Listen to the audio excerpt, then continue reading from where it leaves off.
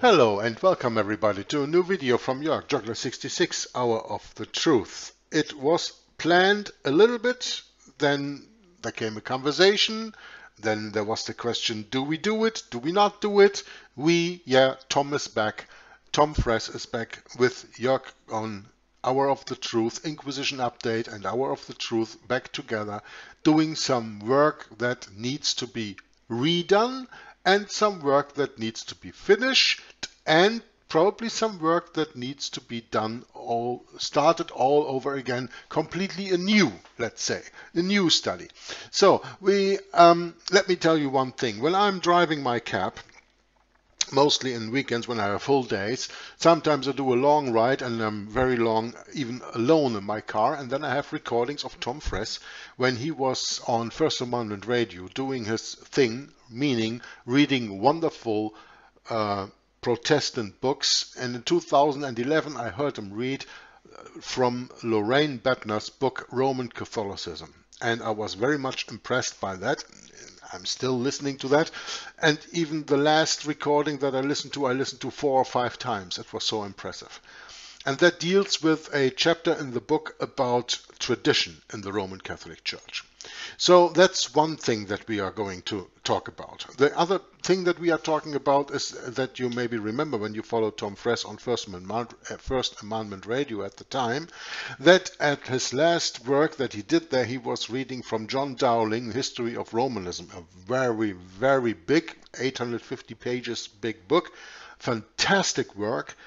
And he didn't finish it on First Amendment Radio. And we are thinking about going back into that book here, but not really at the moment where he stopped, because there's another part that we find very interesting in, I think it was chapter 5, or book 5 it was called, chapter 1, and that deals with the time of Pope Gregory VII, also called Hildebrand, until the time of Pope Boniface VIII in 1302, and you know him with Unam Sanctam, and you probably know the work from Gregory VII's Dictatus Papae, and then you're going to put Dictatus Papae and Unam Sanctam together, and what do you get? Well, that's probably another part of our study, and those are the things that are to be redone.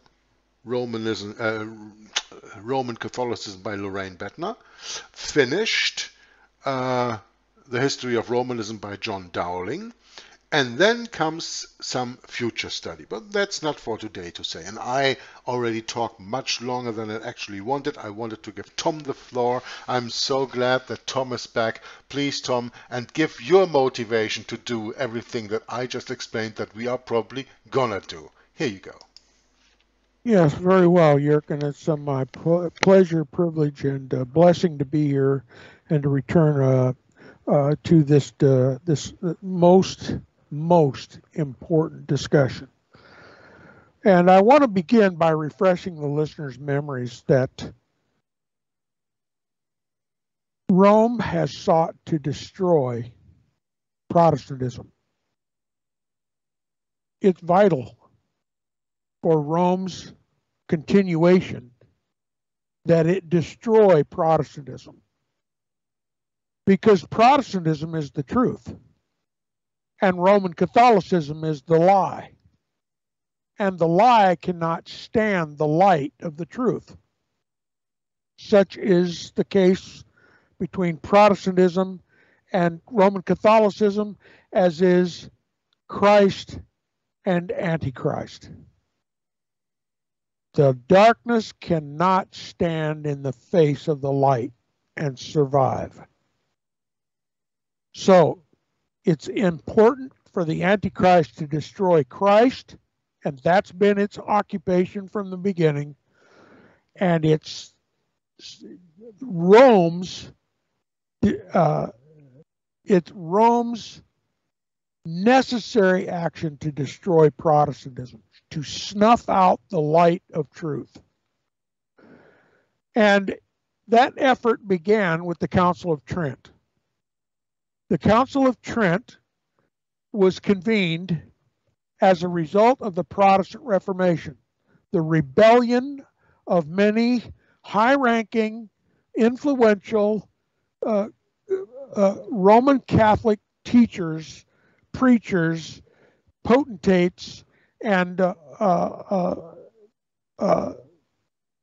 monks and nuns who finally came to the realization that the scripture is God's word, and in the scripture it warns of the papal Antichrist. They finally comprehended that the Bible, when it spoke of the Antichrist and its false doctrines, was literally talking about their church and their popes. And they came out of the Roman Catholic Church in protest. They protested the papal Antichrist. They knew from Scripture and from history and from common sense that the papacy is, was, and always will be the Antichrist of Scripture, history, and prophecy. So they came out of the Roman Catholic Church first in an attempt to reform that church, and then later realizing that the Church of Antichrist, the synagogue of Satan, cannot be reformed. It is what it is, and it's put in this world to be what it is until Christ's return. And so they stopped any hope and effort to reform the Roman Catholic Church, and they came out of her, as is encouraged by the scripture in Revelation chapter 18. All right, as a result of that coming out in protest of the Roman Catholic Church, acknowledging that it is the synagogue of Satan, acknowledging that the papacy is, was, and always will be the Antichrist, that Rome decided, oh, someone has turned on the light. We have to extinguish the light. So they convened a council. It was called the Council of Trent. And what it was accomplished, it was run by the Jesuits. The Jesuits organized it. They are the shock troops. They are the front lines assailants against Protestantism. They are sworn by bloody oaths to destroy Protestantism, lock, stock, and barrel, no matter what it costs. Okay? The darkness absolutely must snuff out the light because it can't stand in the presence of the light. Okay? So the ultimatum was given to the Protestants. You either come back to the Roman Catholic Church or die. That was the whole mission of the Protestant Reformation, the Council of Trent. It was an ultimatum. You either come back to the Roman Catholic Church, submit yourselves to the authority of the papacy, or else. And there were in the Council of Trent listed every heretical and anti-biblical and antichrist doctrine of the Roman Catholic Church. And it was reestablished as dogma. And it pronounced curses to anyone who did not accept the papal authority and his antichrist doctrines, his false doctrines. And it established the rules. This is the ultimatum. You either come back to the Roman Catholic Church, and here's what you're coming back to. The Pope is the ultimate authority. Scripture and tradition are the purview of the church, and you have no independent interpretations of your own. You're not even allowed to read the scriptures for yourself. You must do, think, and say whatever the church tells you to do, think, and say. Your salvation is wrapped up in the Roman Catholic Church and nowhere else. The Roman Catholic Church and the papacy has replaced Christ. You cannot consult Christ. You must consult the church. Okay? That's what the Council of Trent was, lock, stock, and barrel. Now, one of the greatest weapons to destroy Protestantism, as established by the Council of Trent, was what we call futurism. The Protestants believed that the Antichrist was revealed in the papacy, and that every pope, from the first to the last, is the Antichrist of his day. That the Antichrist is an institution that never dies. While popes come and go, as is common to man, the papacy never dies. and the papacy is the Antichrist, and it has deceived the whole world. That is what Protestantism is. Now, futurism says that the Antichrist won't be revealed until the distant future, just 7 years before Christ returns. Okay? So Rome, established by the Jesuits at the Council of Trent, the mastermind to destroy Protestantism was to take away from them the belief and teaching that the papacy is, was, and always will be the Antichrist, and pin the tail of the Antichrist on a donkey right at the end of time. So you can't continue to call the Pope the Antichrist. You can't continue to call the Roman Catholic Church the synagogue of Antichrist, the synagogue of Satan, the counterfeit Christ, the counterfeit church, which is what the Protestants called it. Okay? And that is now what has been taught in the Protestant and evangelical churches since the early 1800s. That the fulfillment of the 70th week of Daniel will come at the very end of time. It's called the 7 years of great tribulation, when the Antichrist will finally be revealed in the world. But that's not what Protestantism is. Protestantism is the first pope was the Antichrist. The second pope was the Antichrist. The third pope was the Antichrist. The fourth pope was the Antichrist. What we have, 266 popes at this day and age, is, was, and always will be the Antichrist. The Antichrist was revealed long, long ago. That's Protestantism. If you don't believe this, then you can't call yourself a Protestant. Okay? And you have no fellowship with anybody in the world that says the Antichrist has never been revealed. He won't be revealed until the end of time. That is a futurist. That is an apostate. That is a deceiver. That is a confounder of the truth. That is the bucket of cold water that is splashed on the fire of the truth. And it must be dispelled. It must be revealed as heresy. It must be exposed and condemned as error. The truth is what the Protestant reformers said it was. The light stood up at the time of the Protestant Reformation and put the darkness to flight. But they didn't run for long. They turned around and faced the light and tried to snuff it out with futurism. Now, futurism has run its course. It started to be taught in the Protestant and evangelical seminaries and colleges in the early 1800s. It has run its course. It has deceived the whole Protestant and evangelical world. There isn't anybody hardly that can be named that still believes that the Pope or the papacy is, was, and always will be the Antichrist, and the Roman Catholic Church is the synagogue of Satan. To them, Roman Catholicism is just another denomination of Christianity. And I'm here to tell you, anyone who calls Roman Catholicism Christianity has blasphemed the name of Christ. They cannot tell the difference between Christ and Antichrist. They are not to be listened to. They are not to be emulated. They are not to be believed. They're certainly not to be obeyed, and they are to be repudiated. And if there's a pastor behind your pulpit that preaches futurism, that the Antichrist has not been revealed in the world, he should be fired forthwith. And the light of the truth can finally stand up behind the pulpit and tell the truth, because the darkness cannot stand to stand in the light of the truth. But what are your pastors doing today?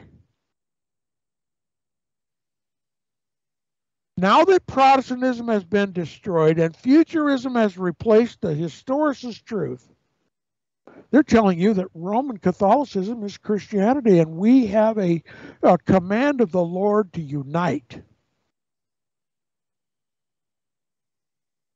And now that we no longer believe that the papacy is, was, and always will be the Antichrist, and that the Antichrist is somebody that won't even come on the world scene until the last 7 years before Christ returns, well, then we need to reunite with the Roman Catholic Church. We need to make reparations to the Roman Catholic Church. We need to pay for our grievous error called the Protestant Reformation, because it was based on falsehoods. It was based on the fact that the papacy is the Antichrist, and now we believe that the Antichrist's future has never been revealed. So the Protestant Reformation was a gross injustice to the man of God in Rome.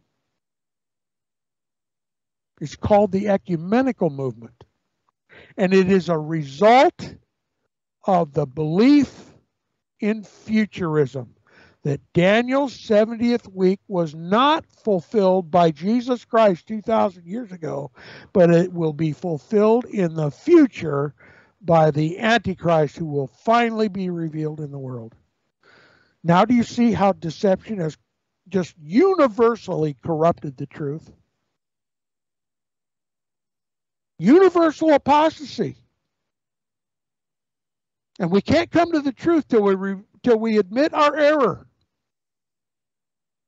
Futurism is a diabolical, Jesuit-inspired error, so that we would forget that the papacy is the Antichrist and that we would tolerate him and seek to reunite with him. The man of sin, the son of perdition. That's what Vatican Council II was.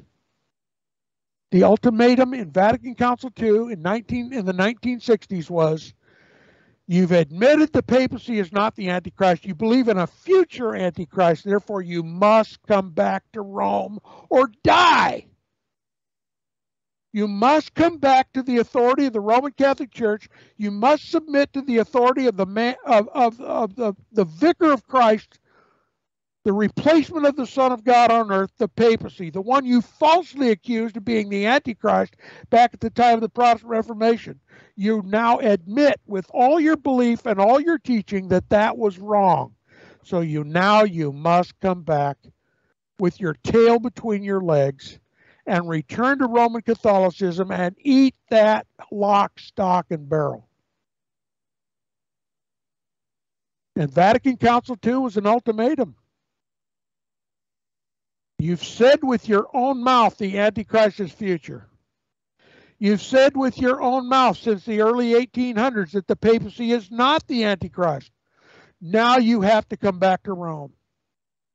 And now the prerogative of every Protestant evangelical pastor is to see to it that you do go back to Rome.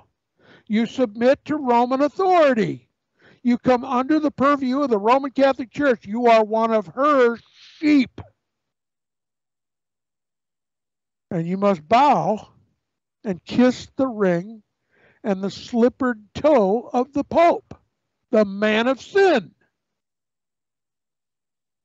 Every Protestant and evangelical pastor in this country is saddled with the responsibility, with or without your knowledge, to return you to the authority of the man of sin in Rome.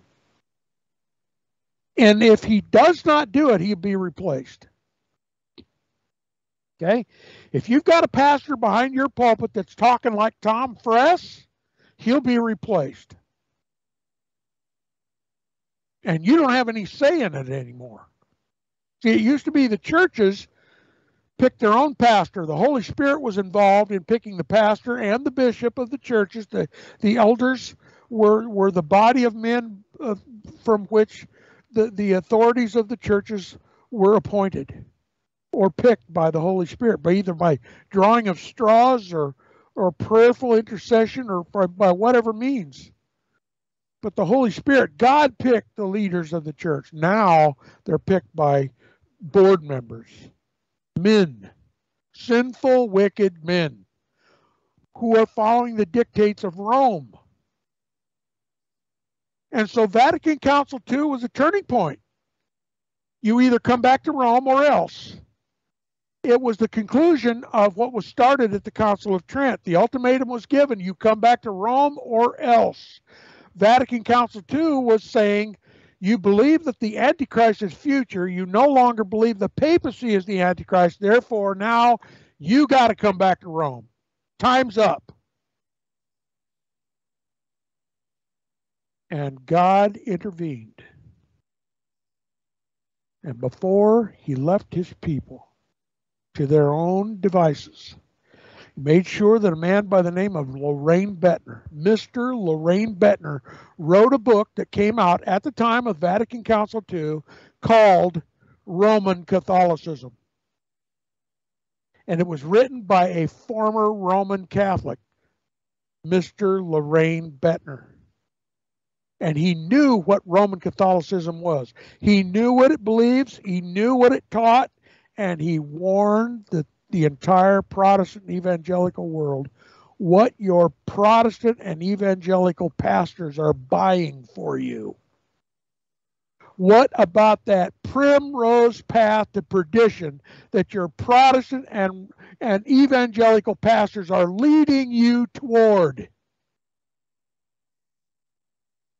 so that you can make a fully educated decision? What is Roman Catholicism? You see, since futurism began to be taught in the Protestant evangelical churches in the early 1800s, it wasn't polite discussion to talk about the errors of Rome. It wasn't polite to discuss the Antichrist of Rome.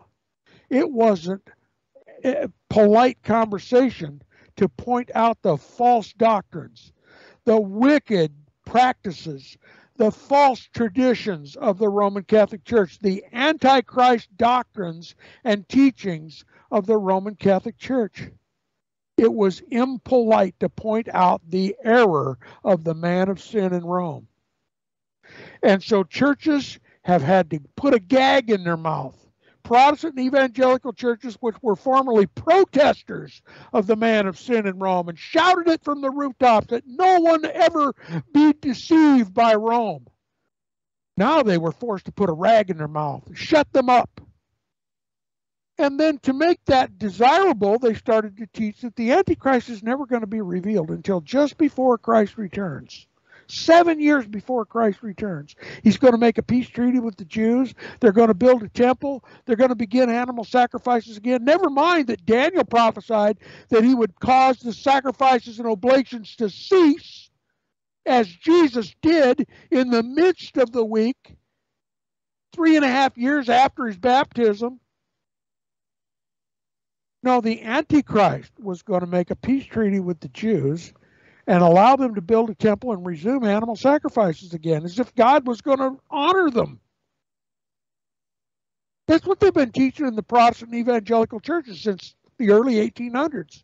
It's a lie. It's a damnable lie. It's heresy. It's blasphemy. It's absolutely false. It is the darkness that the light seeks to expose. And that's what I'm here to do. I'm going to read and discuss Mr. Lorraine Boettner's book about Roman Catholicism so these listeners can determine for themselves and see for themselves the wicked Pied Pipers that their pastors, their Protestant and evangelical pastors, are in preaching an ecumenical reunion with the Antichrist of the Roman Catholic Church and all of his false doctrine. And if you call this hate speech, you'll get no argument from me. I hate the man of sin. I hate what he's done to God's people. I hate what he's done in my life. And I'm not going to tolerate it anymore. I'm going to educate God's people. For as many people who will sit and listen to me, I'm going to tell them the truth. The light is going to expel the darkness. And if you want to know the truth, keep listening, because we're going to talk about the traditions of the Roman Catholic Church. We're going to tell you what the traditions of the Roman Catholic Church are, what authority they have in the Antichrist Roman Catholic Church, and we're going to show you what your Protestant, your apostate Protestant and evangelical pastors have bought for you. Back to you, Jörg. Yeah, thank you very much, Tom. So instead of start reading the book on the very first page, because of the impression that I got from this chapter 4, the tradition, and as Tom already said, that tradition is what the Roman Catholic Church is built upon, and that the Bible is what Protestantism or real Christianity is built upon, those two are absolutely contradictory to each other. But the Roman Catholic Church not only says that the Bible is not the basis of all authority and dogmas, but tradition and the Bible, and if push comes to shove, it is even tradition above the Bible. And this is all things that we are going to read here. I think as a basis, this is a very important chapter, this chapter tradition, and you see we deal with, first and for all, we explain what tradition is, how tradition nullifies the Word of God, because that's exactly what the Council of Trent was all about, that Tom mentioned. 120 something anathemas were spoken against people who adhere to the Bible instead of tradition, because tradition nullifies the Word of God, nullifies the Bible. We are going to tell you where the apocryphal books actually come from, what the Apocrypha is, the nature of the apocryphal books. We're going to speak about the Vulgate and the modern translations of the Bible. We speak about the question of authority, which for a Christian it's easy, it's Jesus Christ, which for a Roman Catholic is easy, it's the Pope. And we're going to discuss that. Who's right? We are speaking about tradition that is condemned by scriptures. I remember Jesus saying to the scribes and the Pharisees that they, with their tradition, made it impossible for the Jews even to keep the law. We are speaking about the Protestant attitude toward the Bible. We are speaking about the Roman Catholic attitude toward the Bible, and you will see they are not the same. I can assure you that. And then we're speaking about interpreting the Bible. Well, that is a very dangerous point if you ask me, because eisegesis, exegesis, or hermeneutic, as it is all called in kindly strange words, is nothing else but interpreting the Bible. And the point is that a true Bible, like the King James 1611 that Tom and I only read, interprets itself, and therefore is void of any personal interpretation.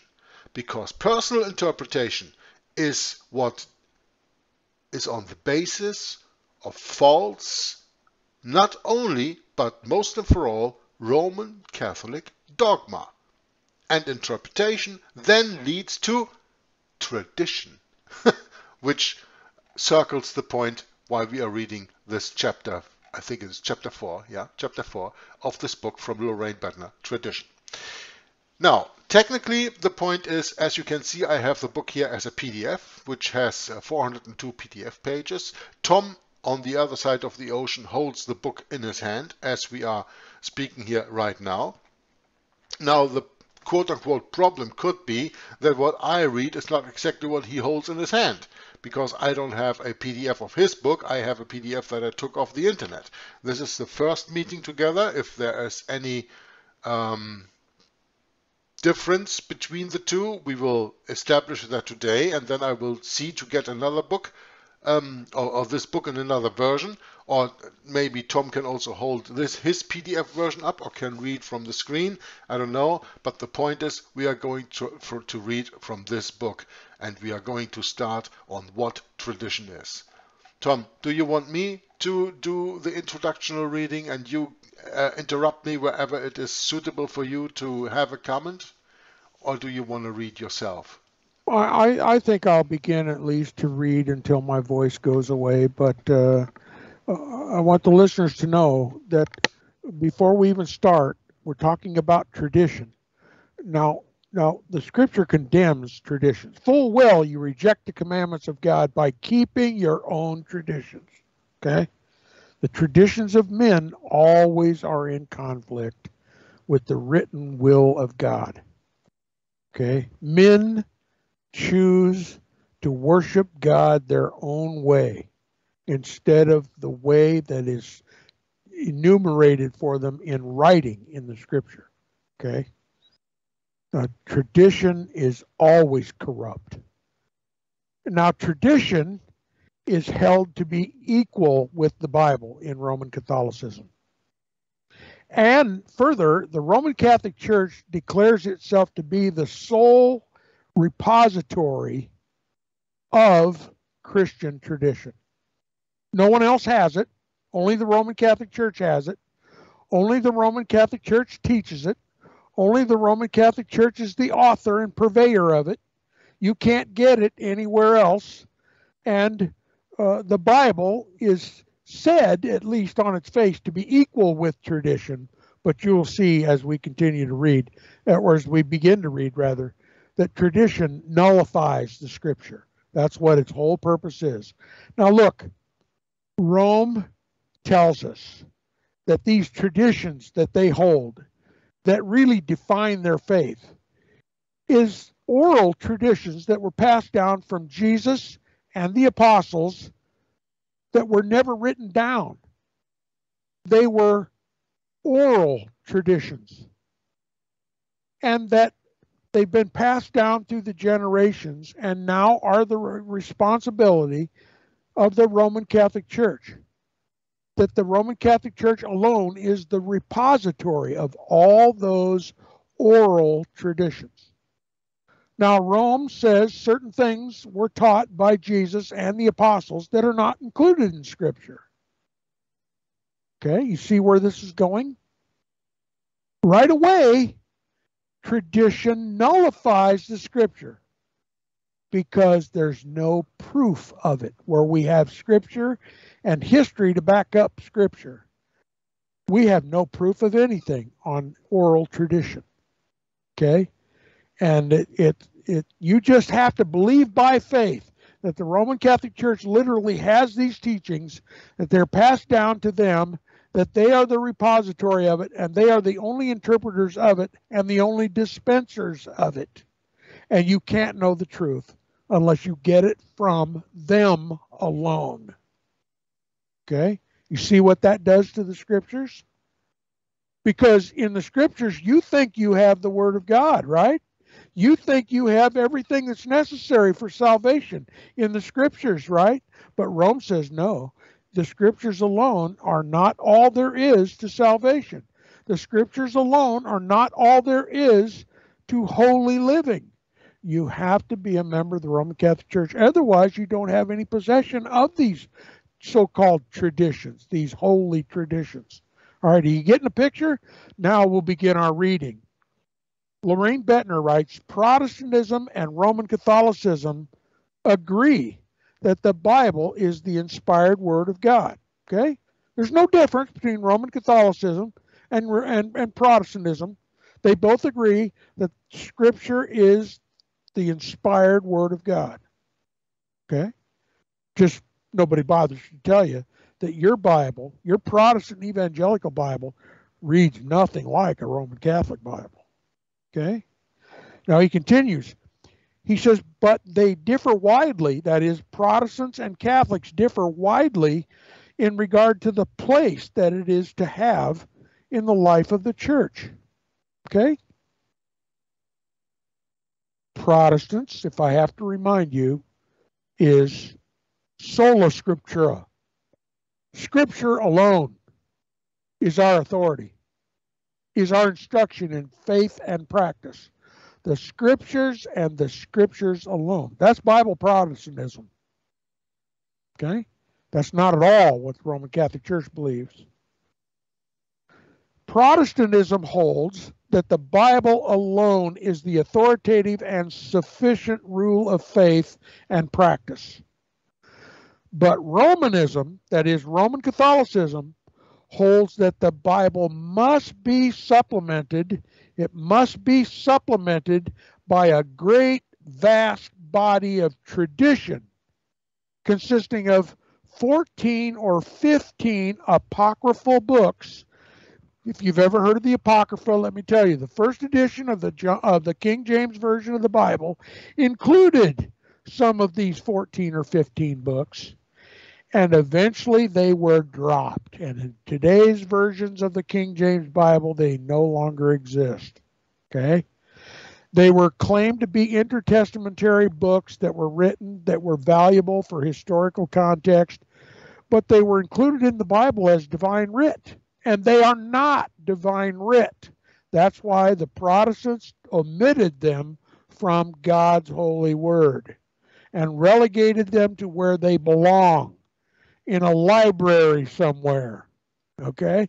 But Rome continues to this day to include those 14 or 15 apocryphal books in their Bible, and they are regarded as divine writ. Okay? Is that not putting words in God's mouth? Is that not adding to God's words and taking away from God's words, which is completely forbidden to do, repeatedly forbidden to do in the Scriptures? You see how tradition already has nullified the Bible, the Scriptures, the Holy Word of God? They've perverted what God said. And that's why the Protestants rebelled. Okay? But Roman Catholicism holds that the Bible must be supplemented by a great body of tradition consisting 14 or 15 apocryphal books or portions of books equivalent, that is equal to about 2/3 of the volume of the New Testament, and voluminous writings of the Greek and the Latin church fathers, and a huge collection of church council pronouncements and papal decrees as of equal value and authority of the written word of God. A veritable library in itself. Okay? So you see what your Protestant and evangelical, ecumenical, evangeli-belly pastors have bought for you? You can take a college education, a 4-year degree in Roman Catholic tradition, and you won't know a tenth of it. Okay? If you're going to reunite with the Roman Catholic Church, you're going to be responsible for these 14 or 15 apocryphal books, because they're the ones who teach about purgatory and about auricular confession and about the sacrifice of the Mass. They're what you need to learn to learn Roman Catholicism. 14 or 15 apocryphal books, and that isn't the start of it. Then you have to know the writings of the Greek and the Latin Holy Fathers, as they're called by the Roman Catholic Church. The writings of men. Okay? Not the writings of the apostles. The writings of men who have been added to voluminously for the last 2,000 years. That's what you're going to be responsible for if you join this ecumenical movement to reunite with the Roman Catholic Church. Are you up to the task? 14 or 15 apocryphal books, all the writings, the voluminous writings of all the Greek and the Latin church fathers, and a huge collection of Roman Catholic Church of council pronouncements. You know that over the last 2,000 years, Rome has convened council after council after council, and they pretend that they're just as holy and just as necessary and just as much an act of God as was the Council of Jerusalem that was overseen by the apostles. Okay? And how about the Council of Nicaea, Tom? Sure, which was called by the Emperor Constantine. Yeah. So it is a worldly leader, it is a secular leader, the emperor of the quote-unquote Roman Empire at that time, that called for the Council of Nicaea. And these church council pronouncements are regarded as valuable as the Bible. That's right. But the council is not even called by the church, as was the Council of Jerusalem that is written of in the book of Acts. But this council was called for by the emperor. Yep. So, in other words, the pronouncements of the worldly emperor are equal to Holy Script in Roman Catholic Church tradition. That is something to think about, eh? Now that I reiterate, and I don't mean to be repetitive, but I have to continue and make the point. This is what your apostate Protestant and evangelical pastors are buying for you.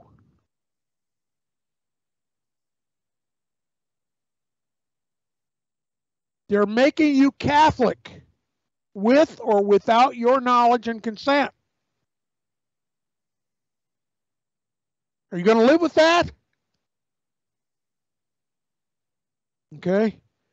The author says all of these things together constitute a veritable library of information, which dwarfs the scriptures, relegates the scriptures to insignificance simply by volume alone. That's what you're getting when you go into Roman Catholicism. Now, do you understand why God rose up Mr. Lorraine Boettner to write this book, right smack dab in the middle of Vatican Council II? The very beginning of ecumenism in the Protestant and evangelical churches, after 250 years of futurism being taught in your church, that the Antichrist won't be revealed till the end of time, completely exonerating both the papacy and the synagogue of Satan from being anything but a Christian church and a Christian leader.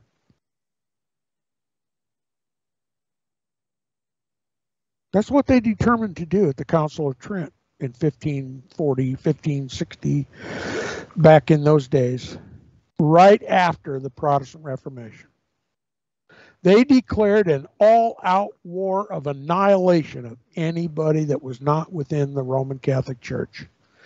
The death sentence was issued against Protestants and evangelicals at the Council of Trent, and they blatantly and brazenly posted 100 anathemas and damnations against the Protestant reformers. Does your pastor tell you anything about these things? Does your Protestant evangelical pastor, oh, he prays so pretty. He sings so pretty. He preaches so pretty. He bounces on his heels behind the pulpit. This is the day the Lord hath made. Let us rejoice and be glad in it, right? You just love him to death. But is he teaching you any of these things? If he's not, I ask you plainly, what good is he?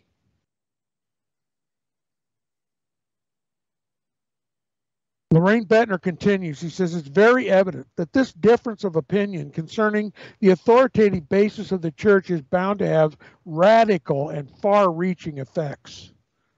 The age-long controversy between Protestantism and Roman Catholicism. Did you, listen, let me stop. Did anybody ever tell you that there was a controversy between the Protestant and Roman Catholic Church? Did your pastor or your Sunday school teacher or anybody in your family ever tell you that there was a controversy between the Protestant and the Roman Catholic Church? That controversy has fashioned history. You see it everywhere you turn in a history book. Does anybody point that out to you?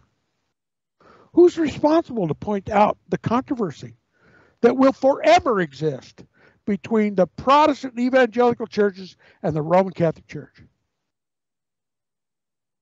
Somebody's responsible to teach you these things. Who is he, if not your pastor? He says the age-long controversy between Protestantism and Roman Catholicism comes to a head regarding the question of authority. Right here, we believe, is the basic difference between Protestantism and Roman Catholicism. And we may add, we believe that it is its use of tradition is to be found the Achilles heel of Roman Catholicism. Now listen, I could argue and debate with the author over this. I won't bother, but surely you can tell the traditions of the Roman Catholic dwarf the Bible in volume alone. Does no other purpose than to reduce the Bible to a mere accessory in the Roman Catholic Church, if nothing else. That, according to this author, Mr. Lorraine Boettner, is the Achilles heel of Roman Catholicism. Okay? This is the weak spot of Roman Catholicism, according to Lorraine Boettner. This is what will topple the Roman Catholic Church. If everybody begins to believe and understand and comprehend that tradition, as it is held in the Roman Catholic Church, is literally the destruction of the Roman Catholic Church.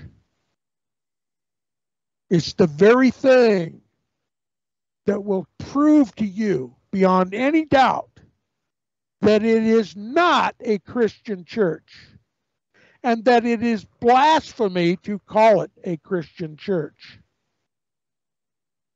He continues, he says, for it is in this that Romanism finds the authority for its distinctive doctrines. What derives the doctrines of the Roman Catholic Church, the dogmas of the Roman Catholic Church? Not the Bible, the traditions. That which is supposedly passed down to the Roman Catholic Church by mouth, that there is no written confirmation of.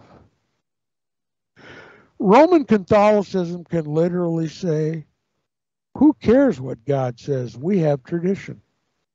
Take your Bible, read it all you like, but you must believe tradition. Is that what you want in your Christian life?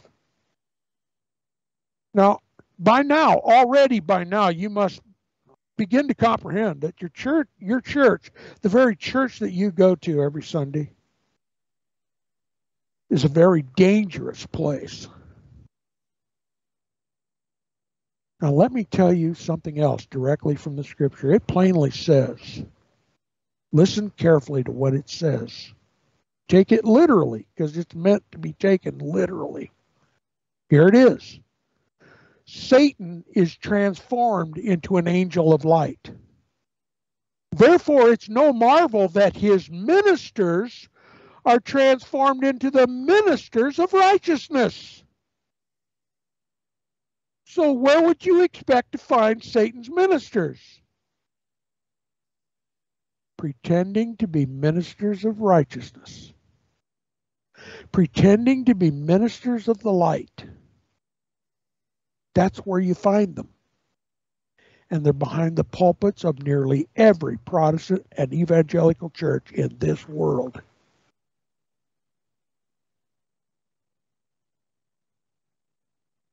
Now, many of you are going to find this too much to swallow. But swallow it you must if you're going to stand in the light and be there to denounce the darkness and call it for what it is. Especially in the face of what has transpired in the ecumenical movement that began at the Second Vatican Council in 1962, when this book came out, when this Holy Spirit inspired man by the name of Lorraine Boettner, at the very time when Rome was giving the ultimatum to God's people, the Protestant evangelical people, you either come back to Rome or else. Lorraine Boettner came out with this book to tell you what it is that you would be uniting with if you went back to Rome. This is one of the most important books a person can read. And I encourage you all to get a copy of this book, Roman Catholicism by Lorraine Boettner, Loraine Boettner. The book was first published in 1962 at the Council of Vatican Council II. Ecumenism was the big push at Vatican Council II. It was the consummation of the Council of Trent. The ultimatum that was given at the Council of Trent was fulfilled and enacted at Vatican Council II, and God rose up Lorraine Boettner to tell you what your pastor was going to buy for you at the Vatican Council II. And you need to know what it is. Okay? To reunite with the Roman Catholic Church is to reject Christ and make your bed with the man of sin in Rome. Now, every religious movement that develops some unity and continues to live has its traditions. Okay? Tradition just comes with religion, doesn't it? I mean, even much of what was the divine worship of God by the Hebrews might be called by us tradition, right? That's not what we're talking about. He says these traditions gather up the beliefs, the thinking, and the practices and the rules of the group, particularly as these are expressed in its doctrinal standards and forms of government. In this manner, the movement gives stability to and regulates its own manner of life and hands that stability and manner of life on to the next generation. Okay? So not all tradition is bad, right? It's just how society works. But that's not what we're talking about. Lorraine Boettner says, we do not reject all tradition, but rather make judicious use of it, insofar as it accords with Scripture and is founded on the truth.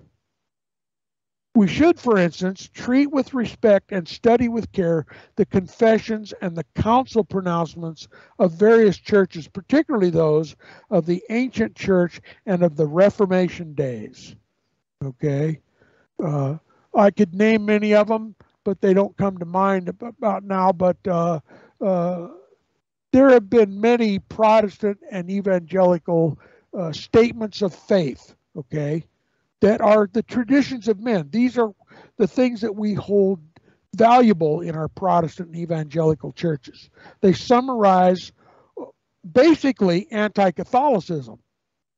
That's how they were written, to oppose Rome and to establish a Protestant mindset. Okay, that's what these ancient Protestant and evangelical councils produced. Okay, we should also give careful attention to the confessions and council decisions of the present day churches, scrutinizing most carefully, of course, those of the denomination to which we belong. Now, let me say, I don't want to make a big deal out of this right now, but there's no denomination in the kingdom of heaven. There's no denominational divisions in the kingdom of heaven. So that's Tom Fress and Jörg Glissman. I know he agrees with me on this, and I can speak for him safely without violating his beliefs. There's no denomination in the truth. It's either the truth or it's not. Okay? That's what we believe. And he says, we do not give any church the right to formulate new doctrines or to make decisions contrary to the teachings of Scripture. Now, what did he just do? He just defined for you what Roman Catholicism is. Okay? It's a church that's contrary to the teaching of Scripture. And it formulates new doctrines based on unbiblical sources. That is tradition, what we've been talking about. Okay? What Boettner's telling you right now is Roman Catholicism is not Christianity by any stretch of the imagination, not by any stretch of the definition of a church. It is not Christianity. Now he says the history of the church at large shows all too clearly that church leaders and church councils can and do make mistakes, some of them serious. The author here repeats what Martin Luther stated in Worms. Okay, when he was asked to come to Worms to recant of all his work. And he said, "Here I stand, because history shows that councils and popes have they contradicted one another. Contradicted themselves. Yeah. And even church councils. This is exactly what Lorraine Boettner says here. So he, in a way, repeats what Martin Luther said in Worms. And Martin Luther came to the conclusion and said, if you cannot convince me by common sense or by scripture, I cannot and will not recant. God help me. Here I stand. God help me. Yep. That's what he said. And this is exactly the same point that Lorraine Boettner makes. I mean, sometimes, Tom, very important sentences are hidden in the text, and you read above and you just read through them and you just don't get the value of this. I think this is a very valuable little sentence. The history of the church at large shows all too clearly that church leaders, quote-unquote popes, and church councils can make mistakes, do make mistakes, and did make mistakes. Some of them very serious. And I'm not even going into the Council of Nicaea, the Council of Constantinople, or the Council of Chalcedon, which within 130 years old dealt with the teaching of the Trinity. I'm not even going into that. But think of all the Lateran councils where the Inquisition and the Crusades were charged against the true Church of Jesus Christ. That's right. Those councils were convened to organize crusades to kill those who Roman Catholicism called heretics. And when they killed them, they thought they were doing God's service. Exactly as Jesus Christ foretold in the Gospel. Exactly. They will kill you, they will throw you out of the synagogues, they will kill you, they will persecute and kill you and think they do God a good job. Yeah. That's right. And never once did Jesus command his people to kill heretics. Never once. So right away, you know, the Roman Catholic Church convened council after council after council to organize crusades against what they called heretical people. It literally exposes them to their true identity. It's not a Christian church. Never was a Christian church, never will be a Christian church. It is the synagogue of Satan. Okay?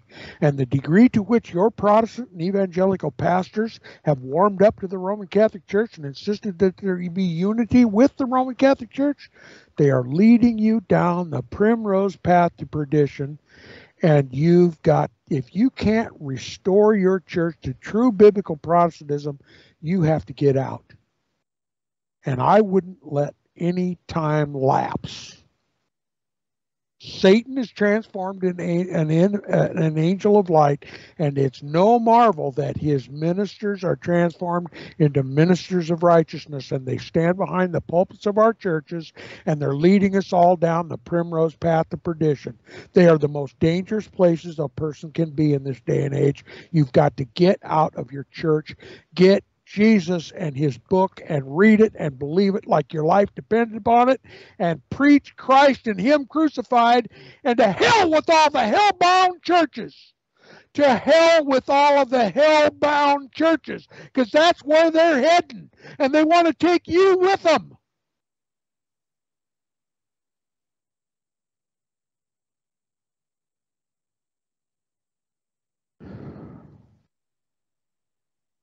I don't want anybody to go. I staked my own life and all my earthly happiness on this. I've surrendered everything, my entire life, to warn God's people about the horror that is the modern day churches.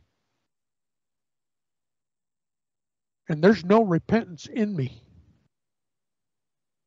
No repentance in me.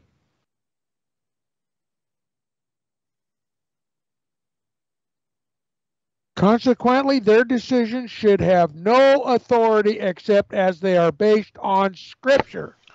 This is a very different sentence, huh? Very difficult sentence. Because if their decisions have authority because they are based on Scripture, their decisions are superfluous because Scripture says it already. They are just repeating what is written in God's Word. Yep.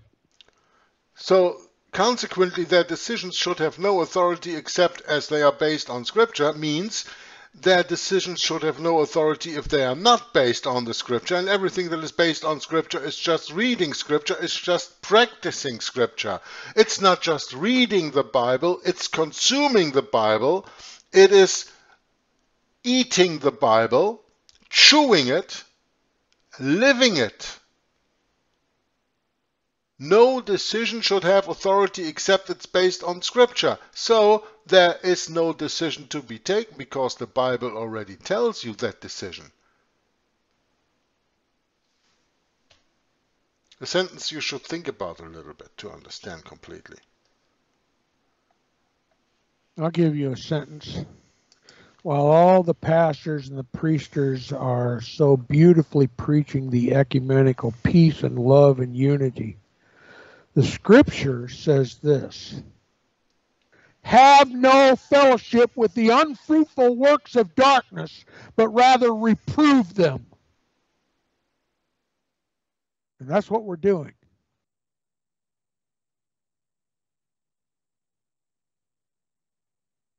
It says Protestants differ from Roman Catholics in that they keep these standards strictly subordinate to Scripture, and in that they are ever ready to re-examine them for that purpose. Okay?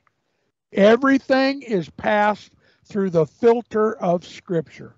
Truth is determined by the Scripture, and the Scripture alone. That's Protestantism. More than that, that's true biblical Christianity. That's first century apostolic Christianity. That's Berean Christianity. Everything must pass through the filter of the Scriptures to be proven true. Didn't say anything about tradition, did it? And that's the foundation that the Protestant Reformation was built upon. The Scripture and the Scripture alone. Christ and Christ alone. Why did they say solo Christos? Because the Pope claimed to be the authority of the church. The Pope claimed to be the oracle of truth. The Pope claimed to be the light in the world. That's a lie. That won't pass the filter of the Scriptures. Jesus is the rock and the foundation of the church, and we are all brethren. That runs diametrically counter to what the Roman Catholic Church teaches. That the papacy is the rock and the foundation of the church, and we are all his subjects. That's what Roman Catholicism teaches. And he has the authority as the head of the Roman Catholic Church to take your soul by force and to persecute you into dust if you don't come along. And I've just described to you all of history.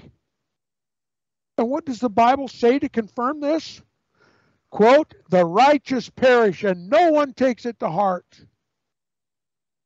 You know who the righteous are that perished, that no one takes to heart? The countless saints of Almighty God that made their break with the harlot church of Rome, made their league with Christ and condemned with every fiber of their body the papal Antichrist. They're the ones who died. They're the ones who the Crusades were led against. They're the ones who were burned at the stake. They were the ones who were disemboweled. They're the ones whose children were taken and put in nunneries and monasteries to be raised up Roman Catholic. They're the ones who had all their property taken to enrich the coffers of the Roman Catholic Church. The saints of Almighty God, those who preached against the Antichrist of Rome. Are there any of those today? Do you know any standing behind a pulpit today that does that? Are there any pastors in the world that could be qualified as a martyr of Jesus based on that standard? There are no martyrs today. There's only dead men.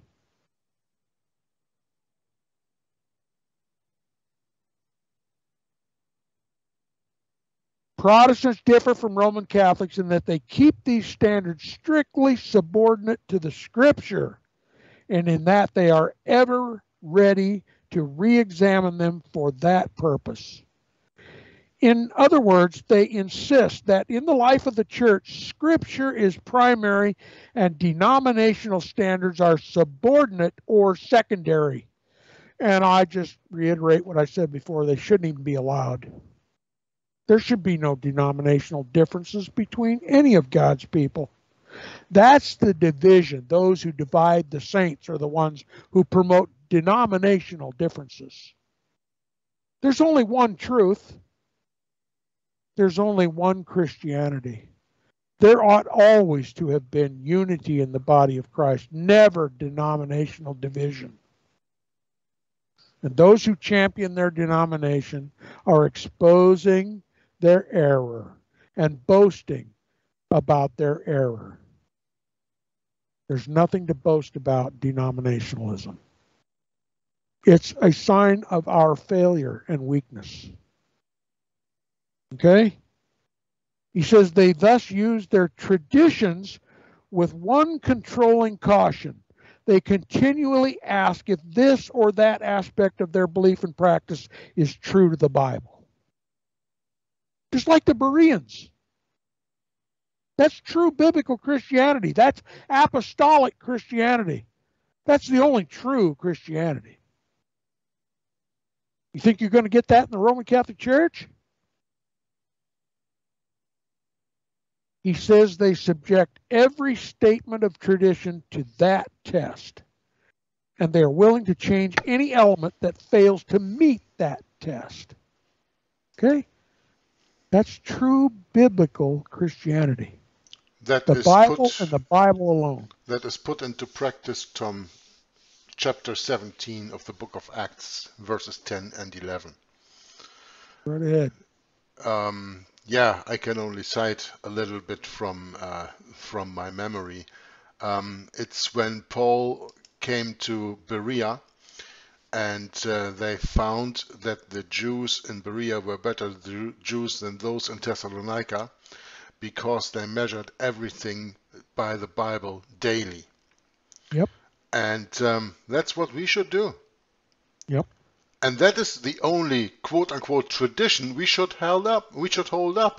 There you Measure go. everything against the Bible. And if it is not confirmed in the Bible, then it is to be disposed of.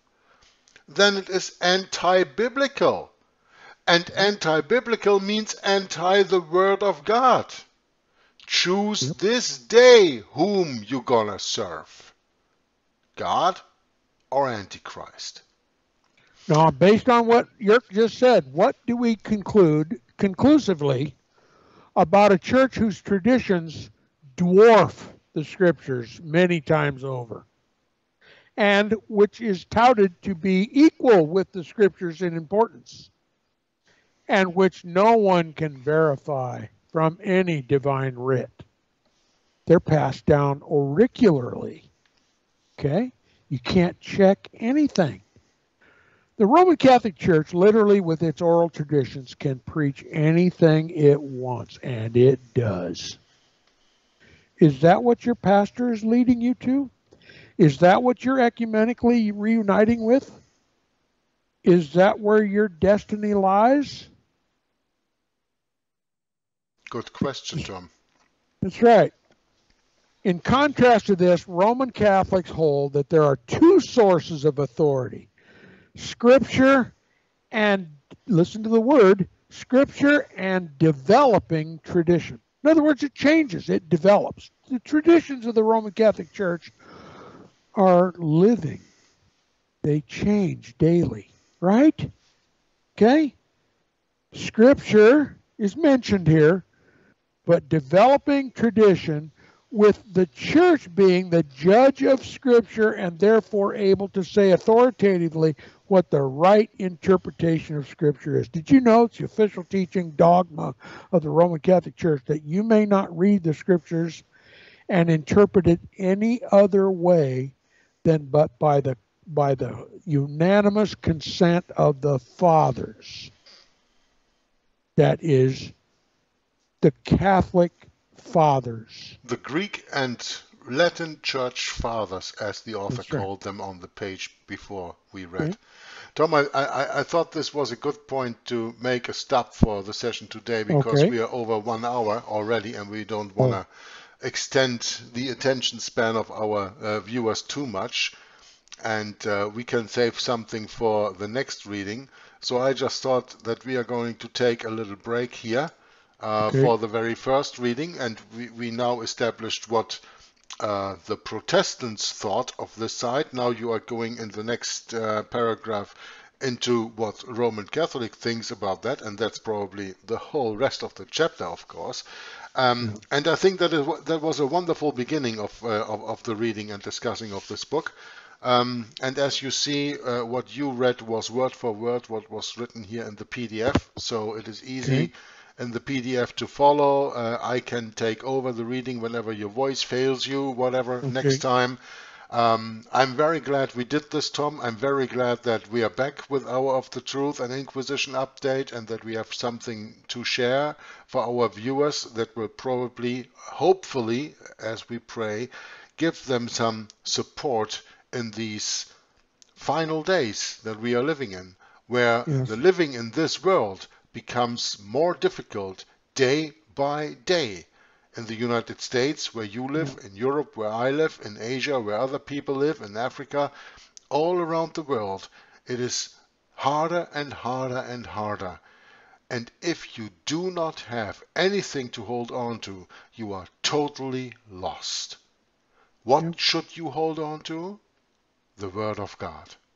And Tom and I read the 1611 authorized version of the King James Bible, which we think is the most profound, preserved Word of God in these days that we have it today. And you should hold on to that. You should read it daily. You should study it. You should eat it, swallow it, ruminate on it, and just live the Bible. And let the Bible determine your actions. And by that, show that you are different from the world, and that you are different from the synagogue of Satan and the Roman Catholic Church. Those were my 5 cents, and I leave the conclusion of the reading for today for Tom. Please, Tom. Yeah, I won't belabor the point. Believe God and reject the commandments of men.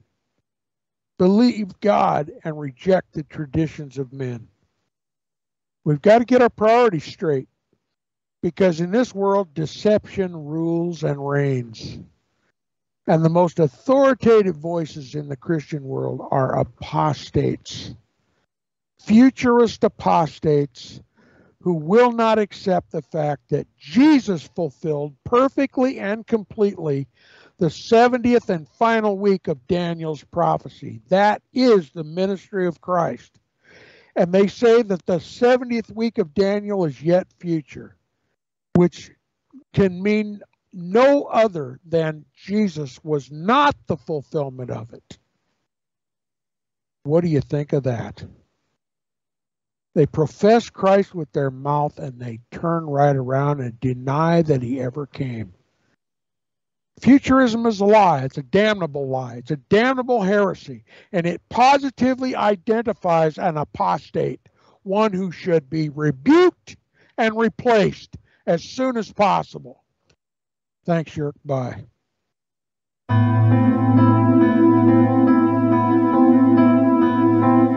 Woe unto them that seek deep to hide their counsel from the Lord, and their works are in the dark, and they say, who seeth us, and who knoweth us?